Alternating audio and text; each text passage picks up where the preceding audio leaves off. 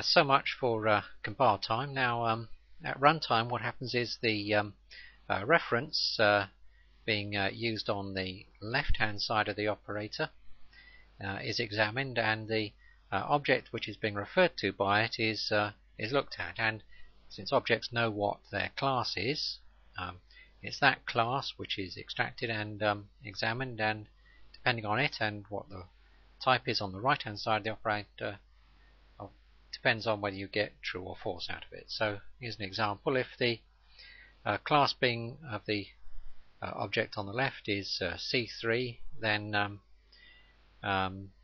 pretty clearly C3 is also of type C2 and C1 and object, and I3 and I0, and it's also got I2 and I1 in it. So any of those on the right will give the result true.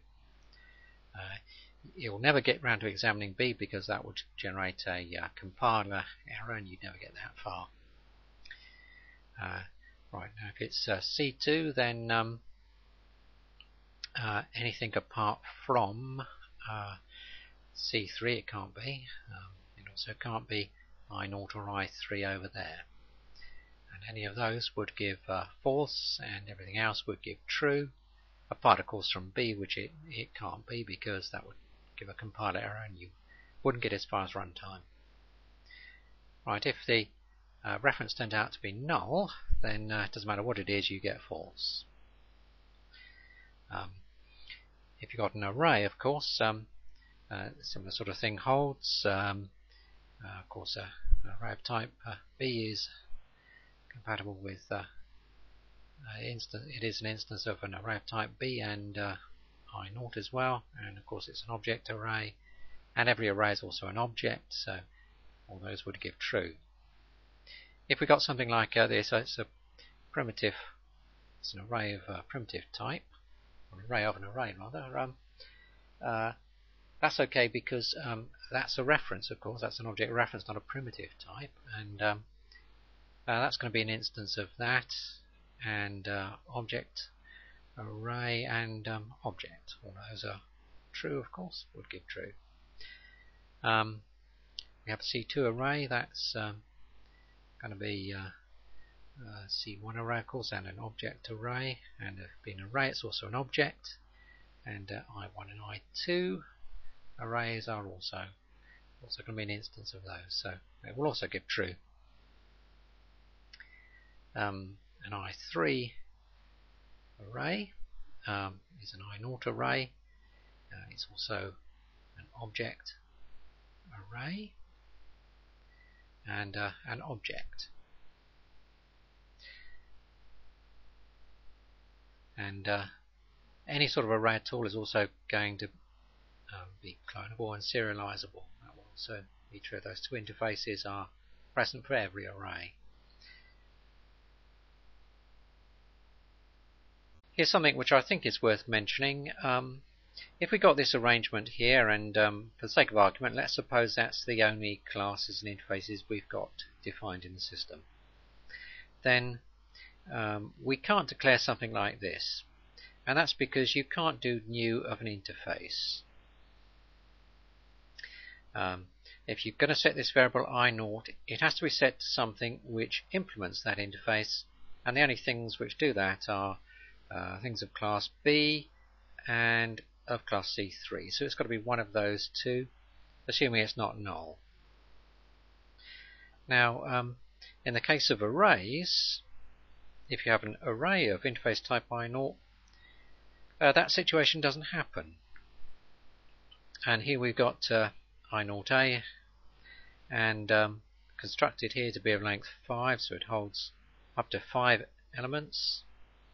And this is not forced to refer to an object of either class B array or class C array, assuming it's not null.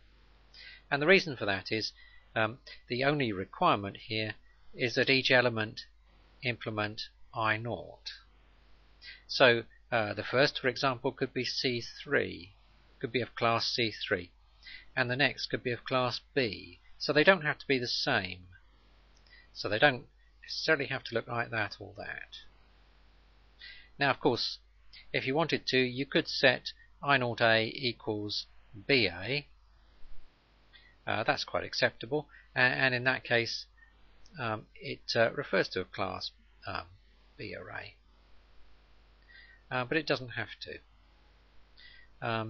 Oh, incidentally, if you set every single element in this array to be of class B, that is still not enough to make it a of class B array. To become B array, it has to actually be set to something that's been constructed that way. Here's an algorithm to determine whether oref instance of t is going to be true or not. So first of all, you take a look at oref and take a look at the class which this oref refers to. And if it's an ordinary non-array class, then there are two cases to consider. So first of all, if t is a class, then you're going to get true if S is the same class as t, or it's a subclass. Okay, and if t is an interface, then if S implements t, then that will also give true. Now, second case to consider is if S, this thing referred to by oref, is an array, say SC array or something like that, then if t is a class, t has to be object, because if t is object, then that's going to be true because all arrays are objects. If t is an interface, t has got to be clonable or serializable, because all arrays are clonable and serializable. And if t is also an array, say tc, then if tc and sc are both the same primitive type, then that will give true. Otherwise, if it's not both the same primitive type, then you take a look at see whether to see whether SC is an instance of TC, and that determines whether you get true or not. Okay. So now, if you look, we have to consider the case when SC might be an interface. So we also have to consider the case where it turns out that S is interface, and that arises from arrays, of course. So if S is an interface, then if T is a class type, then T must be object. If T is object, then you give true, because S would have to refer to something, and if it's an interface, and that would whatever it refers to is an object of some sort. So that should be capital O, of course. If T is an interface, then S is either the same interface or a sub-interface of T, and that will also give true, of course.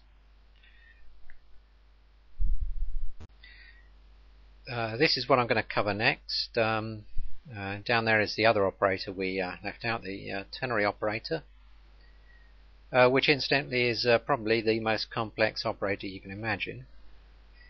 It looks simple, but it isn't. Yes, this down here I'll probably do it some later date. I might just sort of skim over it.